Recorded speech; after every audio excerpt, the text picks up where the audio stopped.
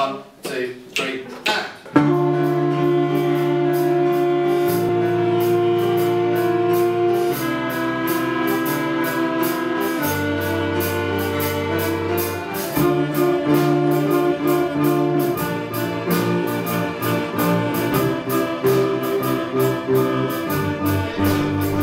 What is remote music? Well, in simple terms, it involves learning music over a distance using technology such as YouTube, Google Hangouts or Skype. Let's explore this idea further and see what the experts think. Technology has its place in music tuition, certainly. I mean, the school's developing, virtual learning environments, and I'm uploading videos, short videos about how to play certain pieces for certain levels. But in my mind, there's no substitute for that personal contact with the teacher. There's a lot of educational research that suggests that if you are working alongside a professional musician, especially as a younger person working alongside a professional musician, you get so much more out of that through personal contact rather than just over something like Skype or a computer video link or something along those lines. And a good teacher will annotate the score, annotate the music, see what's not going right, what's good, what needs to be brought out more. And again, that's harder to do, I think, over a distance. Yeah. In uni days, we've kind of created music over Skype. So I might have been talking with a friend of mine who was also in Brighton, just different parts of the town, and rather than just talking over the phone, we're trying to make pieces and we use Skype, and I'm saying, look, I've got this chord or something like that. But I've never taught or had a lesson, but it's still been a productive tool. I mean, some people will always work better with teachers. It really depends on the individual. Like, I think if I was going to learn over a conference, which I do with other aspects of my life, I try and learn stuff on the internet and what have you, stocks and shares, that's something I do in my spare time. I can be focused enough to benefit as if I was there. When you're designing technology, and this goes for anything, you have to design it with a really good knowledge of what happens in the situation you're trying to advance or provide in a different way.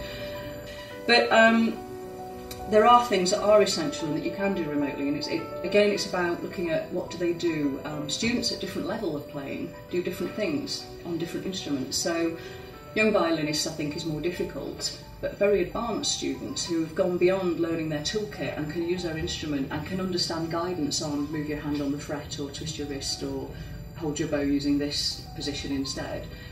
You move on to the subjectivity of the piece. That's when remote music tuition comes into its own, because if the audio quality is really good, then actually they can do that almost without seeing, without visuals. It helps, and it helps bond the relationship a little bit, but actually the audio becomes more important.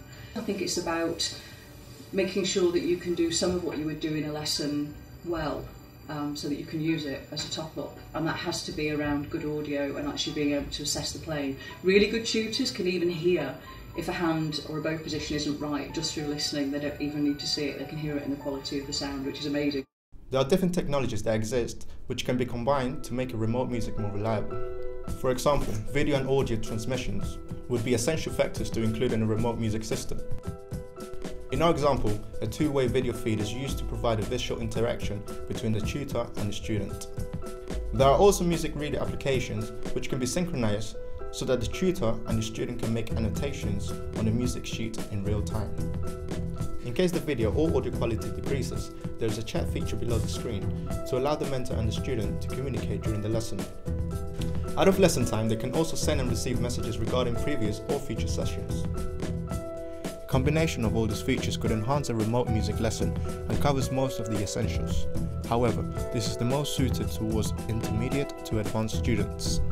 With current technology, there are certain limitations such as internet speeds and bandwidth capabilities, which are necessary to transmit high-quality audio and video. In the future, we hope to see advancements and increased availability of technology. For example, super-fast fiber optic broadband will become much cheaper and available for home users, which will decrease the chance of video and audio latency. Or maybe the possibility of virtual reality or the use of holograms could completely change the experience of remote music.